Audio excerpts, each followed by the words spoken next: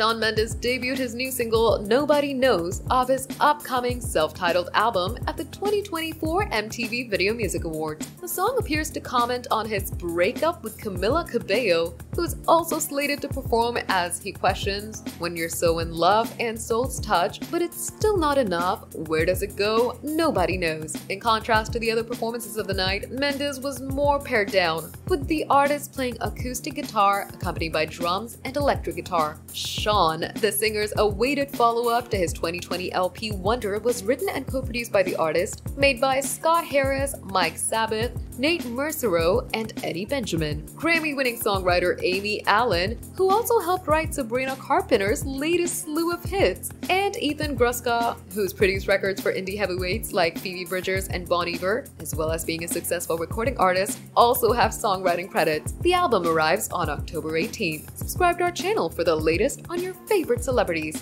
Like, comment, and share. And don't forget to press the bell icon for notifications.